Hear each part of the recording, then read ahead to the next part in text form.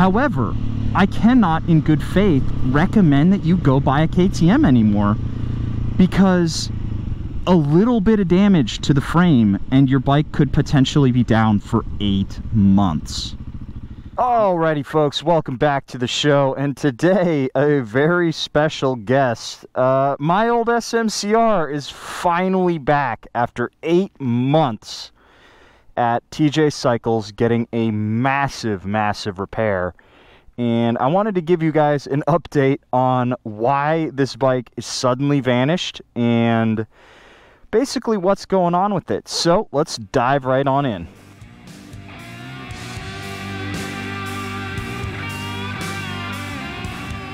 Alrighty, so everybody remembers when I first released a video on this, probably 2 years back now. I think it was October of 2019, if I think. That video actually did really well throughout the last couple of years. It's up to like 30,000 views now, which is super cool. And I wholly intended to create a lot more content with this motorcycle. However, throughout 2019 and 2020, I was crazy busy with work and I lost a lot of time. And then in 2022, this motorcycle was down getting a brand new frame put into it. And we're going to talk about all of that. But first, I did want to update y'all on the mods that I've done to this motorcycle, because I intended to do like a full-on series on it, but never got around to it. So, first and foremost, aero exhaust. Got rid of the big can that was on the back of this motorcycle, and it has helped the heat issue. If you all remember, the big giant can on here was exhaust and catalytic converter, and that caused a lot of heat to build up under this panel, and it was actually dangerously hot. I burned myself on it several times, which sucked. So we've got the aero exhaust on there. Still on the stock header, however, I have removed the O2 sensor on here. It's still sitting in the pipe, but I have a dongle that's basically deleted it. And then inside, I do have a Power Commander 5 with the base Rottweiler tune on here. So that's just for the exhaust. You will note that I still have the SAS system on here, and it's still on the stock airbox. So it's been a minute. I do have all the parts, though, to delete the SAS and put the new faster airbox in. Super excited about that. Now, some cosmetic stuff on here. We've got the Rottweiler bar ends with the CRG arrows on here. I have TST blinkers, and then I have T-Rex case sliders, so and axle sliders. There's a few other things here and there. I've got some orange little bling mirror mount covers. What else? This is the power parts seat, which isn't all that much comfortable than the stock seat. Little rock form doodad here. I've got the heated grips on. Super nice because I do ride in the winter. And then, somewhat ironically, which we'll talk about in a minute, I have a front rotor pin lock. So basically, this is, well, I guess it's called a road lock. But essentially what you have is you put a pin in here, and you turn the key and you move the front wheel until you hear it ping, and a little rod is now sitting inside the front caliper, and you can't move the bike. So that is going to come very handy in a minute. So let's get on the road and talk about why this bike needed a brand new frame. But first, let's just get a little bit of a little something. Yeah, it's still a nice bike. Alrighty, so getting underway here, let's talk a little bit first before we get to the frame situation with how my thoughts have developed on this motorcycle since the last time I made a video on it. Well, I did get the suspension tuned to me a little bit. I feel really bad because Roger at On Road Off Road out in the hills here became a Rottweiler distributor so that he could put a preload collar in here and we can get a new spring in here. I wholly intend to go back and upgrade the rear spring and stuff and do all of that, because at high speed I do get some speed wobble out of this motorcycle, and I think what's happening is because I'm heavier, this spring is working double time, and I can't put enough preload in here to dial out the sags. So what Roger ended up doing is working with the front suspension a little bit so that it balanced out. It's not perfect, but it's a lot better. He did a great job, and I highly recommend to anybody out there, if you are on a motorcycle with an adjustable suspension and you're getting speed wobble and you're thinking, well, I should just go get a steering damper. No, go get your suspension set up. Chances are it's going to be cheaper. I paid Roger like 50 bucks cash or 60 bucks cash, I don't remember, and it took him like an hour, and we got a much improved setup, but it's still not perfect, and I gotta go back to him. So obviously handling on this motorcycle is great, and what I would consider the stage 1 tune on this bike, yeah, it's pretty solid. I don't know that it's significantly snappier. I do notice that down low, when I'm leaving a stoplight, it is a bit more lively because it's just got more gas. That's what the O2 sensor delete does. Is it, oh man, testing my deep lore knowledge here. It disables the closed loop fuel system, which below 5,500 RPM restricts gas to like 14.3% AFR, which is really lean, I think.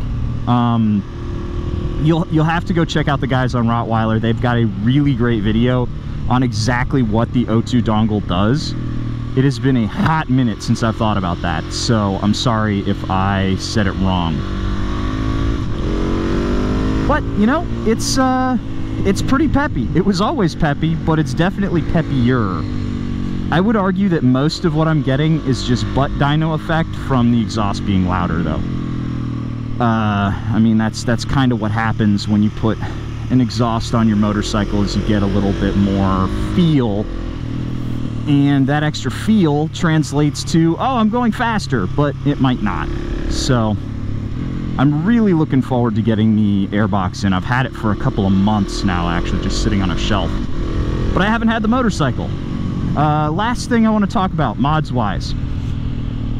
Because this motorcycle is famously good at catching false neutrals between 1 and 2 and 5 and 6, I decided to get the Factory Pro shift rod, which was like 150 bucks or something like that, which is comically overpriced for a piece of metal with a ceramic roller on it. And essentially what you have to do is you have to take off this panel right here by my foot, right there, so you can get in underneath the clutch. And it's just this little rocker arm, and it's supposed to have a thicker, heavier duty spring and better rollers that are supposed to help the bike stop catching false neutrals. Well, the bike still catches false neutrals. So is it any better? I don't know. It's certainly a lot stiffer of a shift, which can be nice because a lot of times the shift feel was a little mushy when you were going for the quick shifter. But given what ended up happening with that install, I would not recommend it, because I was going to insert the screw to mount the thing back up and everything was going hunky-dory. I had the bike on its side, so I didn't even have to drain the oil. And then, you know, I'm just sitting there threading the screw in by hand, and the screw's about that long, maybe. And I'm sitting there going like, yeah, okay, it's still going. Boy, oh boy, this screw is still threading. And after, you know, probably a dozen turns where it was refusing to bottom out, I just pulled the screw out.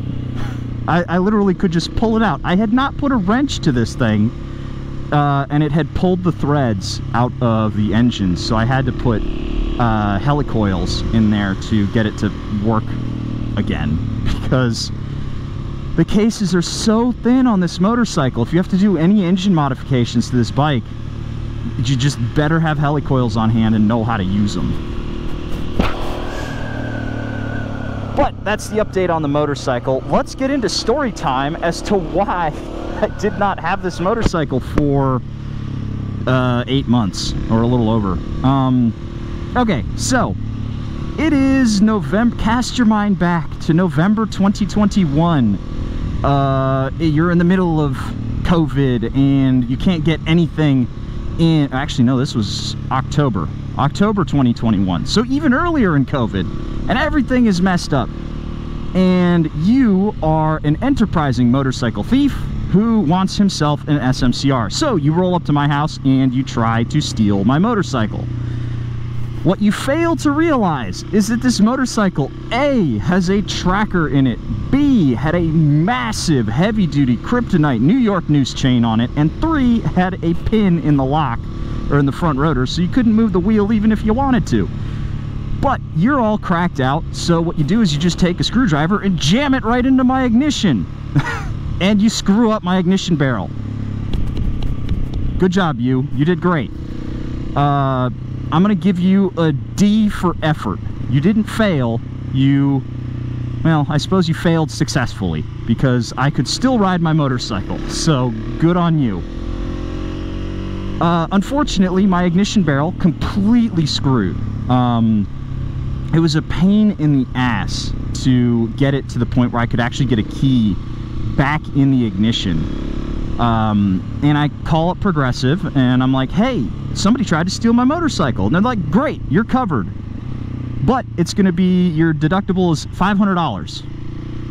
Actually it was $750 at the time because I have a vanishing deductible. But anyway, your deductible is $750 and the new barrel is $250, so you're gonna have to pay it out of pocket. I'm like, all right, whatever, that sucks, but I'll pay it. And so I call up my local dealership and I'm like, hey, I have a 2020 690 SMCR that needs a new ignition barrel, new keys, and a new gas cap, because it's all keyed to the same thing. And they're like, cool, you'll have it sometime, because this was October 2021. Nobody knew when I was gonna get this ignition barrel, and I was calling them like every other week. I'd give them a call and be like, hey, is it back? And hey, is it back? Hey, is it back? Nope. They couldn't find an ignition barrel for this motorcycle. It just couldn't be done. I called a bunch of dealerships to see if anybody had them on hand for whatever reason, but nope. So I was like, okay, fine, whatever. The motorcycle is rideable because I've mangled the ignition barrel even more. And I've got the lock on there. I doubt anybody's going to try again to steal this motorcycle. So I ride it through the winter of 2021. Lo and behold, it is now January 2022, and you, that same enterprising crackhead, decide that you would like to try again to steal my motorcycle. This time, though, you've watched a couple of YouTube videos. You understand that just jamming a screwdriver in the ignition barrel ain't gonna do it. You need to crack the frame lock on this thing so that you can straighten out the handlebars. Wouldn't you know it, you leveled up your thieving skills. Except this moron didn't do it right, and what happened is they ended up breaking the frame instead of the pin. The way that you're supposed to break a frame is you're supposed to snap it really fast, right? This is kind of, I'm not teaching anybody anything. This is motorcycle theft 101, guys. And if you're around motorcycles, you're just gonna learn this the hard way. Motorcycle theft 101, to unlock a locked set of handlebars, what you must do is snap the handlebar really, really fast. What I think ended up happening is this dude just pulled on my handlebars, pulled and pulled and pulled, and ended up cracking the frame instead of the pin, because the pin is solid steel and the frame is a chromoly mix of all kinds of fancy metals that are actually really soft. So the pin doesn't give, the frame does.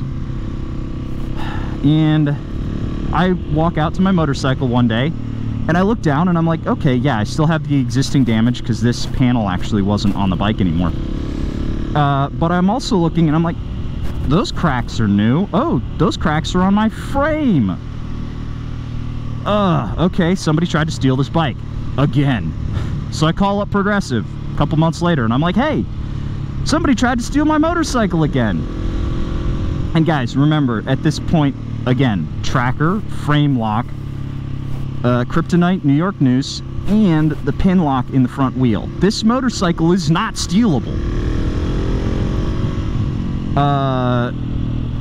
And so I call up Progressive and they're like, yeah, okay, great. You've got frame damage, so what you're gonna need to do is you're gonna need to take it to the dealership. We'll send somebody out to take a look at it. I was like, fine, whatever, okay. I'm gonna lose a lot of time on this. So it's like, okay, it'll be like 3 months probably, right? Oh, sweet summer child, was I ever so wrong about that. I was very wrong. So, take it in, and they're like, yep, you need a new frame. And I was like, okay, cool, so the bike's totaled. And they're like, no, no, no, no, no, no, no, no. Broken frame on a KTM, that's only $2,000. And it's 10 hours worth of labor at $150 an hour. So the damage, $3,500. The motorcycle, $12,000 plus all the mods. Your motorcycle is not totaled.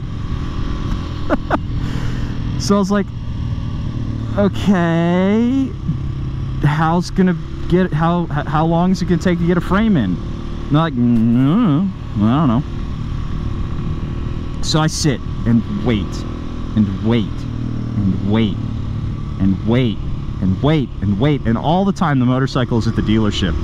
And had I known that it was going to take this long to get the frame in, I would have just kept the bike and kept riding it. But, you know, things being how they were, I was just like, okay, let's wait. Also, I do believe that the guys at the dealership lied to me.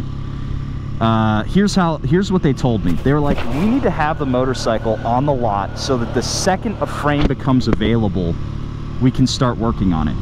Now, if anybody has ever been to a motorcycle dealership, they know that the second something comes available, we'll start working on it. Has never, ever, ever happened in the history of ever. But, like a dumbass, I believed them, and I was like, okay, sure, whatever, hang on to the bike. I get pissed, and in May, I go steal the motorcycle back from them, and I'm like, hey, you just call me when the frame is done. And so I post on Instagram in May, hey, I got my motorcycle back. It's still not fixed, but it's mine again. Literally the very next day, I get a call from the guys at the dealership, and they're like, hey, your frame's available. And I'm like, you're kidding me, right? What happened? My guess is that I went in and I was throwing a fit that day when I was in there. I was like, you guys are taking way too long. This is total BS. Let's figure something out here. And I think because I was talking to the manager, things actually got done. I went full Karen and things actually got done. So sometimes, worth going full Karen.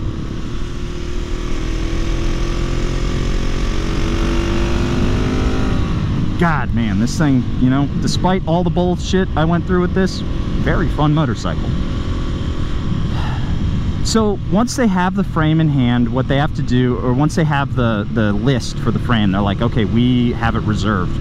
What they needed to do is they needed to cut the headstock off this bike so that they could send, because that's the part that has the VIN. So they send that back to Austria via some old dude, probably the same guy from Old Man in the Sea, who's just paddling all the way from Austin to Austria. Probably over the Alps and not through, you know, rivers and stuff. He's actually like just slowly pushing this canoe up the Alps, and then he slides down it. They get the headstock, they stamp the VIN on the new frame, they throw the old headstock into, I don't know, the fires of Mount Doom or whatever, so that there aren't two bikes with the same VIN number out there. And then they give the frame back to the Old Man in the Sea, and he starts rowing and rowing up the Alps and across the Atlantic. And sure enough, the frame gets here like 4, 5, 8 weeks later. And then it takes these guys 2 months to rebuild this motorcycle. it took way too long for these guys to actually put the thing together. 10 hours worth of labor across 2 months is just silly. So again, I'm like, whatever, I'm waiting. And then finally, I get the call. Hey, your SMCR's ready. It'll cost you $1,030 to bail it out. So my deductible's $750. I'm not going to complain about that. But the problem is, I couldn't repair the damage from the original theft attempt. So it went in with existing damage, and my insurance company wasn't going to cover it. So, you know, I ended up having to pay a ton of cash to get this thing fixed. So essentially what happened is, because one crackhead decided he liked my motorcycle better than I did, I lost 8 months with this bike and had to spend over $1,000 to get it fixed. And this is where we get to kind of a warning, shall we say, about KTMs. These motorcycles are amazing. They're so much fun. They're really, really, really cool. And I do not regret buying this motorcycle. I still stand by everything I said in my first ride of this bike. However, I cannot in good faith recommend that you go buy a KTM anymore, because a little bit of damage to the frame and your bike could potentially be down for 8 months.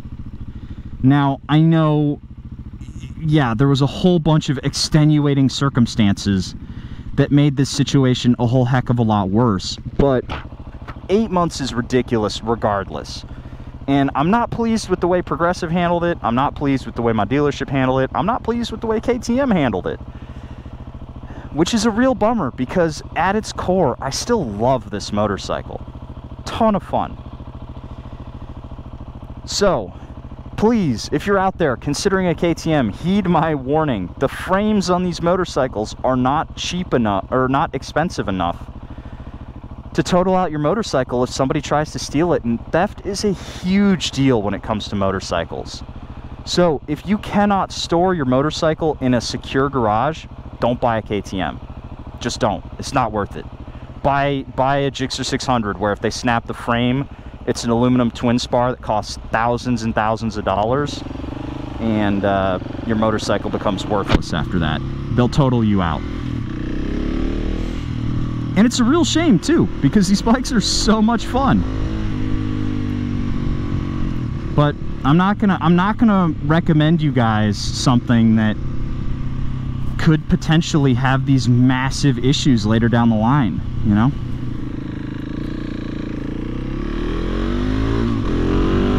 All right, little highway pull here, getting on the highway, running through the gears.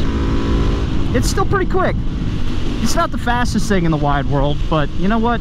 For a single cylinder engine, this thing puts down a surprising amount of power, even without the airbox.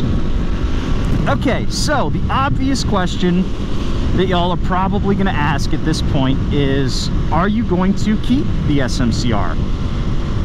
And you know, I've actually gone back and forth on this. I quite famously, on a Yamcast a couple months ago, was like, as soon as I get it back, I'm going to sell it. I'm going to go buy myself a Sportster. And I still really, really want one. But I've been thinking about it more and more, and I'm like, you know what? First of all, I have the motorcycle. So let's just keep working on it. Let's keep riding it. Let's at least enjoy it through the end of this season. So I probably will ride it through the winter, and maybe in the off months I will consider selling it again. But in the meantime, I really do want to see what this motorcycle can do. I really, really do. So there's a lot of stuff I want to do to it. I want to get the airbox in, which I'm probably going to go do tomorrow at time of filming. Which is part of the reason why I wanted to go down Lime Creek, was just so that I could get a feel for the general rideability of it and sort of the power. I did all my hooning off camera. Story time, I wanted to focus, so I'm sorry if LCR was a little boring this time around.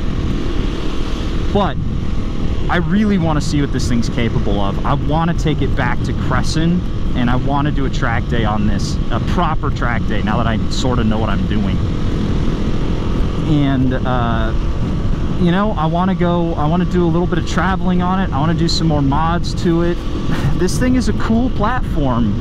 It's just, if somebody tries to steal this goddamn motorcycle again, I'm gonna throw it in a lake. I swear to God. I cannot go through what I went through again with this motorcycle. So there has been a good deal of love lost between me and the SMCR. It's still a great motorcycle, don't get me wrong, but for my situation, it's probably not the best. So if you are interested in seeing some more stuff about the KTM here, or I've got the KLR, which I do still need to do the doohickey too. I got a whole bunch of stuff in the pipe that I'm working on because I have a little bit more free time to make videos again on my own time, which is great. I'm really, really excited to get back to making my own content. So if you are interested, click all the links down in the description below, get yourself subscribed and all that stuff, and I'll catch you guys in the next one. See you later.